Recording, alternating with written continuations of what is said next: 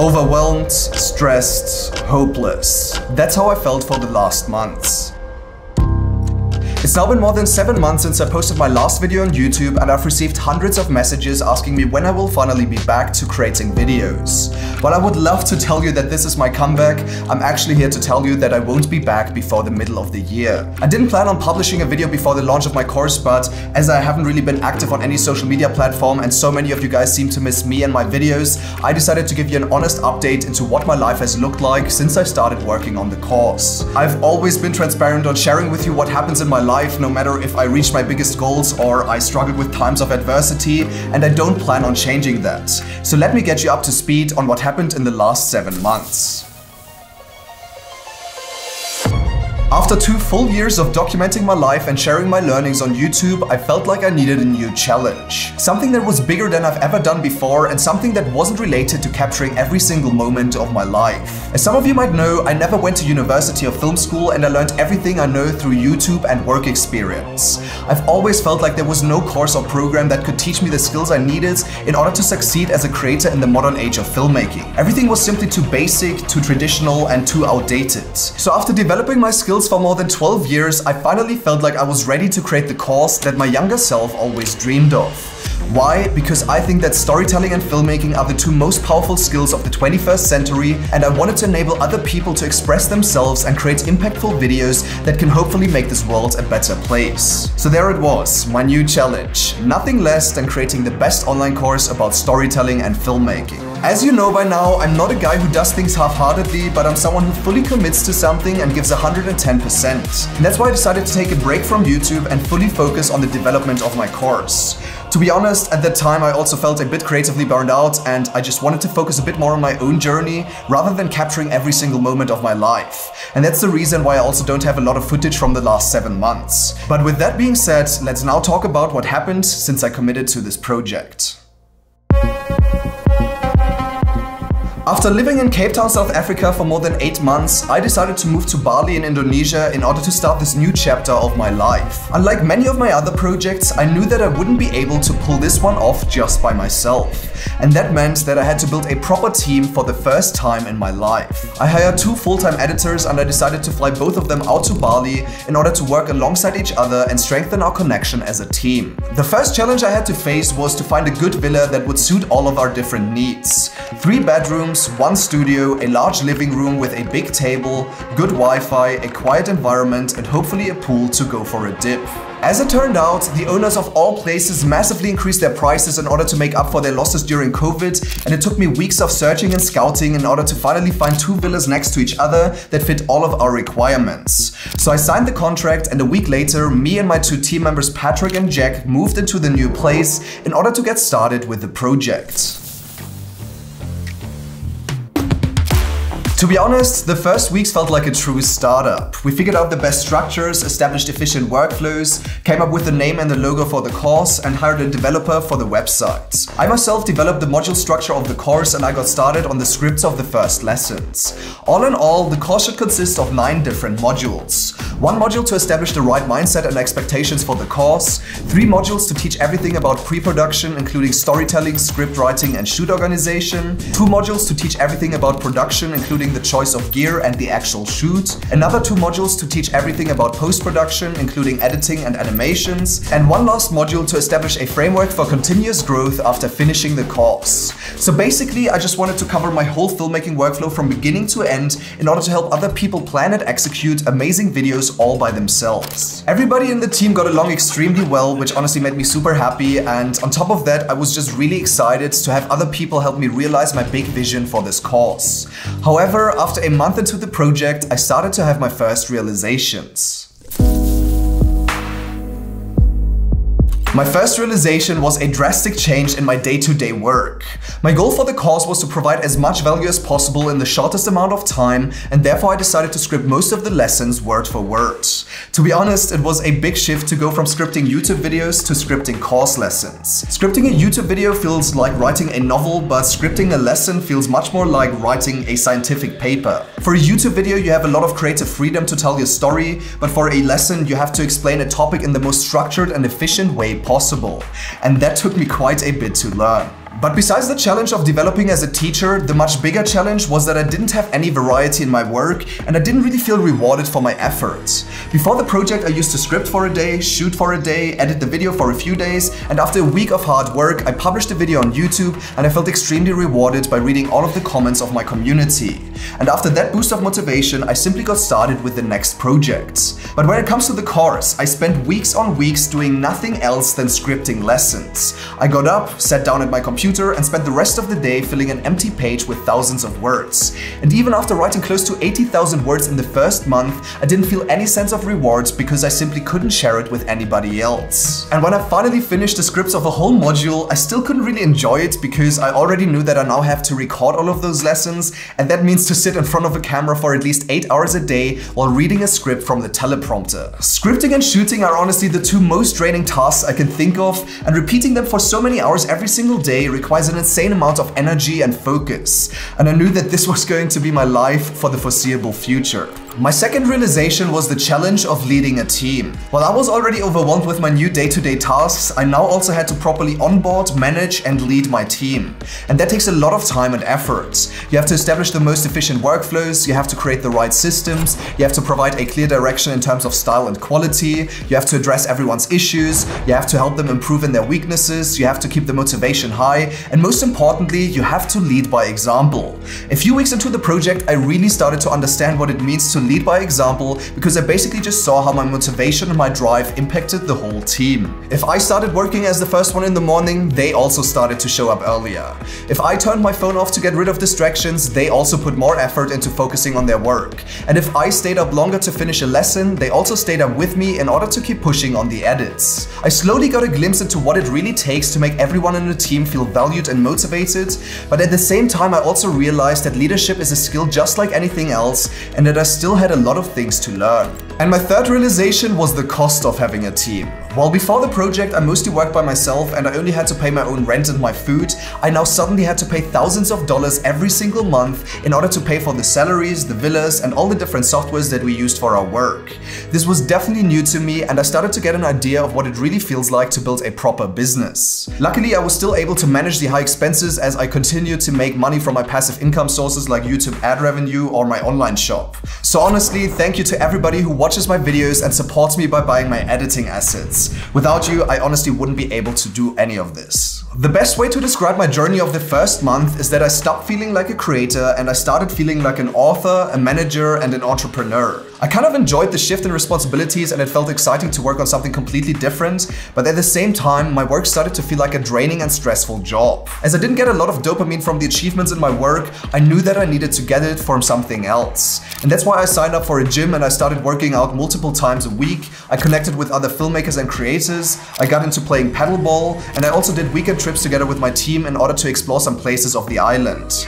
At this point, I honestly felt like I had a great balance, which ultimately made me more motivated and productive when it comes to the course.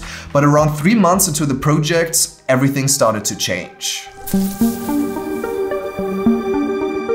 So my anticipated timeline for the whole course was around 3 months, but as I came to realize, this was absolutely impossible. For real, it was just not doable. I needed a lot more time to script and shoot the different lessons, it took much longer to establish a solid workflow, and the team needed a lot of coaching in order to get to a level of quality that I wanted to achieve. I didn't want this course to be another cash grab where a guy just explains a few topics about filmmaking and just talks to the camera. I wanted this course to be packed with value and fun to watch. As I said, I myself learned everything from YouTube, and all in all, I'm an extremely visual learner. That means that I understand things a lot faster and I remember them a lot better if I actually see clips and animations of the things that are being taught.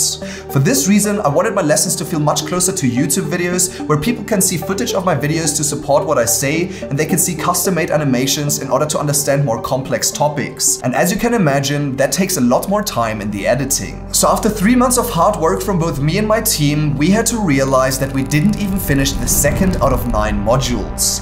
This felt extremely frustrating, and I was kind of mad at myself for massively underestimating the scale of the project, but as I came to understand, estimating the timeline of a project like this was completely different to estimating the timeline of a YouTube video, simply because of its complexity and scale. With every new module, I realized that I needed 3 more lessons in order to cover all important aspects. And with every new lesson, I realized that they needed to be much longer in length in order to make everything understandable. While most of the lessons averaged to around 7,000 words or 35 minutes of video length, there were also some massive lessons that reached lengths of up to 1.5 hours. And that obviously makes it really hard to predict the time that we need in order to script, shoot, and edit those lessons. So I decided to extend the timeline of the course to a total of 7 months, which ultimately meant a much higher investment of time and money from my side.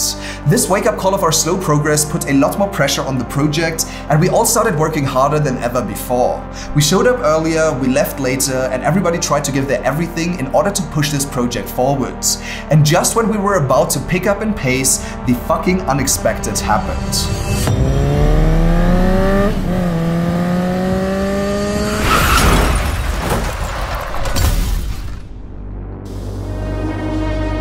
On one evening on my way home from friends, I had a severe motorbike accident where I crashed into another driver and slid under a truck. During the crash, my phone fell onto the street and someone else stole it, which left me with no option to call for help or get back home. Long story short, a local was kind enough to drive me back to the villa, and on the next day I found out that I broke both my wrist and my ankle. The worst thing about it was that both fractures were on the same side, which basically meant that I couldn't properly walk even with crutches. 2 days after the accident, I got back to work and my team members Patrick and Jack constantly helped me to clean my wounds and bring me food. So if you guys are watching this, again, a massive thank you for the support. 5 days after the accident, I actually had to leave the country as my visa expired.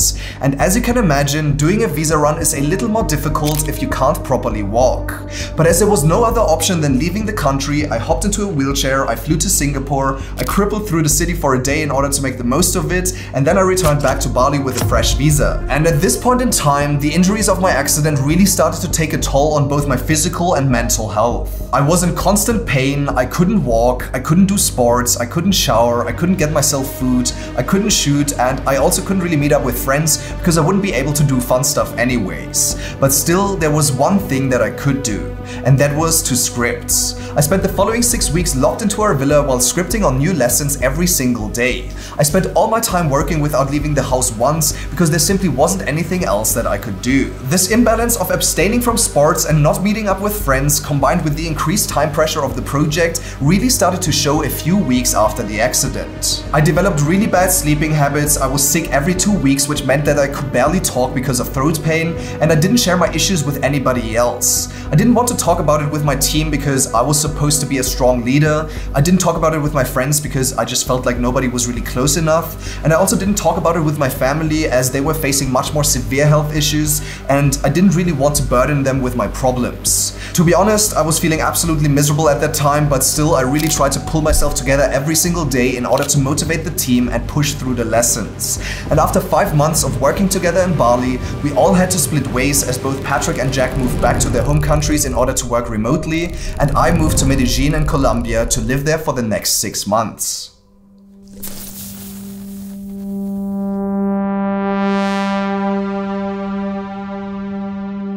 In Colombia, I reconnected with my close friends with who I lived in South Africa, but because of the property market and my specific studio criteria, we weren't able to find a place for all of us. So after 2 years of constantly living together with other people, I once again lived by myself. I got an apartment and rebuilt my studio, I established a remote workflow for the team, and I continued to script and shoot the lessons. And while I hoped for Colombia to be a fresh boost in motivation, it actually turned out to be the complete opposite. I started to feel more and more stressed as the expectations from my community, my sponsors, and myself started to increase. People were asking if I forgot about my community, sponsors wanted to work on big campaigns and realize YouTube sponsorships, and I wanted to finally meet my own deadlines. I honestly pushed as hard as I could, but I simply couldn't see myself finishing the project in a timeline of 7 months. To be honest, I couldn't even see myself finishing reaching it in 10 months. At some point, this constant stress turned into severe anxiety, which had a real impact on my sleep and my overall well-being. I felt stressed and I woke up in the middle of the night thinking about the thousands of problems I needed to solve. Then on the next day, I couldn't really perform at my tasks because of the lack of energy. That made me feel even more stressed because I couldn't meet my deadlines, and that again held me back from getting a proper sleep. This unhealthy cycle started to repeat itself every single day, and I could really feel how my battery became more and more empty. At some point I was so exhausted that I had to sleep 3 to 4 times a day in order to be able to focus on the most simple things. I got constantly sick, which held me back from shooting, and my overall performance was extremely low because I simply didn't have the energy to focus on my work.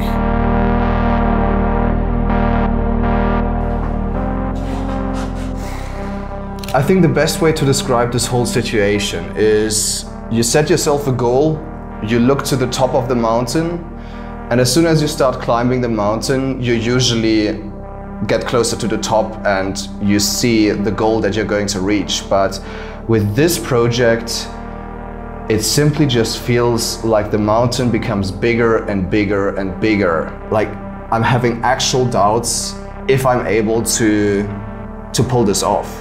I'm scripting or shooting all the time during the week. Then on the weekends, I'm doing feedback on all of the different lessons which are being edited by my team members. And then I'm starting into the new week and I feel like, I don't know, I just can't keep going. Now I'm just sitting back here, I'm staring at my screen and I can't even fucking focus to read this stuff, you know, like, I'm just feeling fucking hopeless.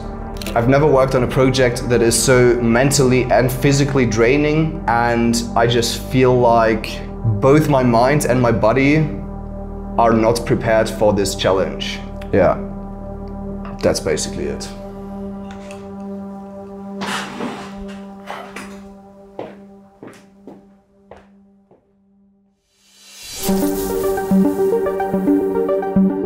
As the end of the year approached, I realized that I seriously need to take a break in order to recharge my batteries. So I flew to Germany for Christmas and spent 10 days together with my family. After being apart from each other for more than 10 months, it was really moving to see my mom and my brother. We celebrated Christmas with my grandparents and my uncle, and after that, me, my mom and my brother spent a week in a mountain cabin in the middle of nowhere. We went for hikes in the beautiful scenery, I flew my new FPV drone along the epic ridges of the Austrian mountains, and in the evenings we cooked some nice dinner and we played some board games. Honestly, this was exactly what I needed. On most days I slept for more than 11 hours and I could really feel how my energy slowly started to recover.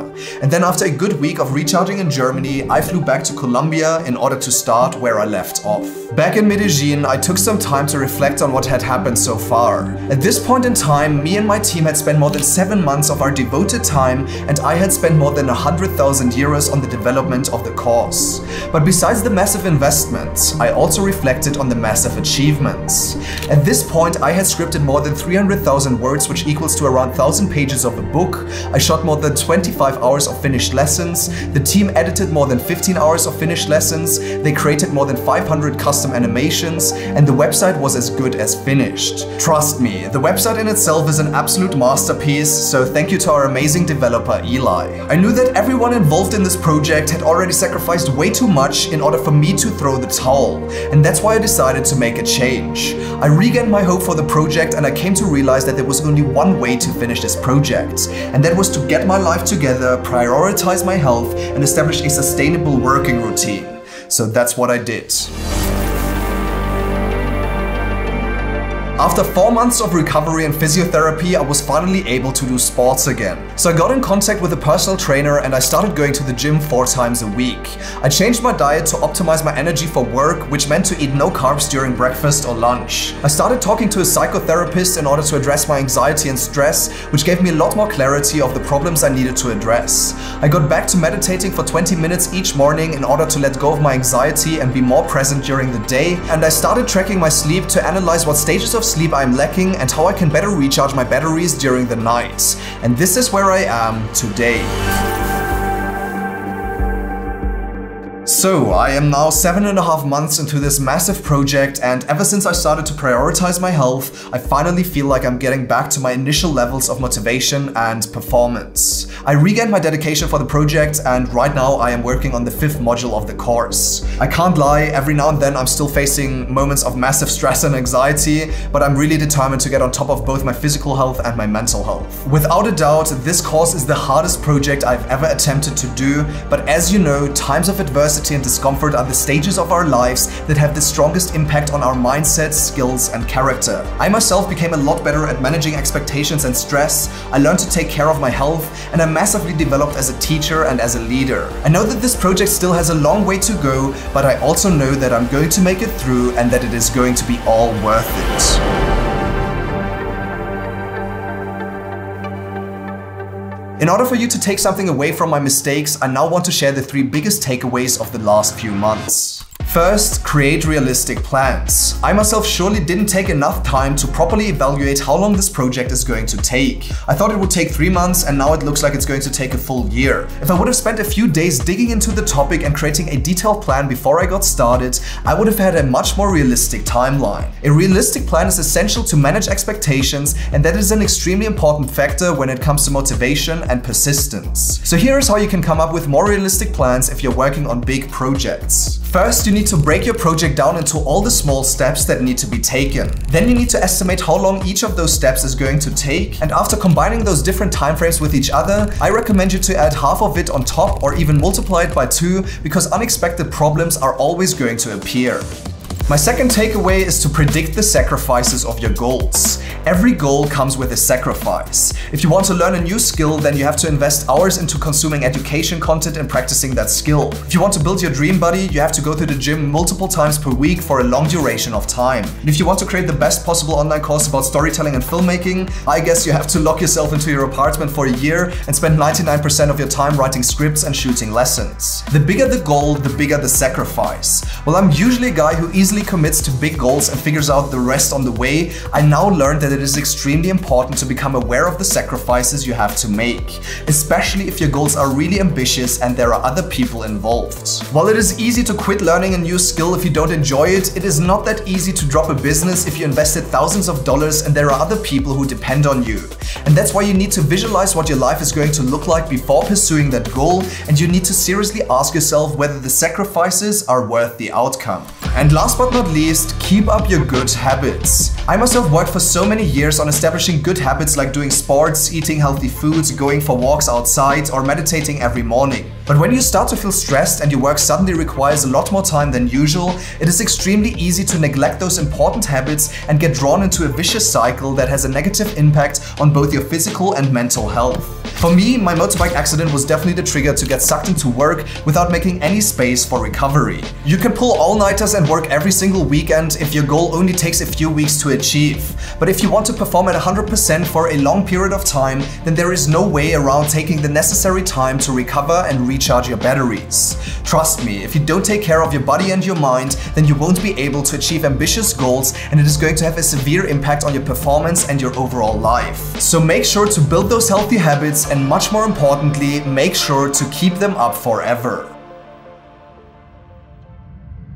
Alright, so that's basically everything that I wanted to share. I thought a lot about whether or not to create this video because first of all, I was already extremely busy with all of the other stuff going on, and second, I wasn't really sure if I'm already ready to share this stage of my life. But as I mentioned in the beginning, I always want to be transparent with you guys, and I want to share the lows as well as the highs. I hope that this video could help you understand why I haven't been back to creating videos and why this channel is also going to be quiet for the months to come. As I mentioned in the beginning, my goal is nothing less than creating the best possible online course about storytelling and filmmaking, and that's why I don't want to sacrifice the quality of the learning experience by rushing the project within a specific time frame. To give you at least some feeling for when the course is going to be available, I'm hoping to launch it in the beginning of the 3rd quarter of this year. But again, I don't want to nail myself on a specific date. I'm honestly sorry for giving you such a wrong expectation of how long this course and this overall YouTube break is going to take, but I hope that this video could give you a better understanding of why it happened and also why I haven't been really active on any social media platform.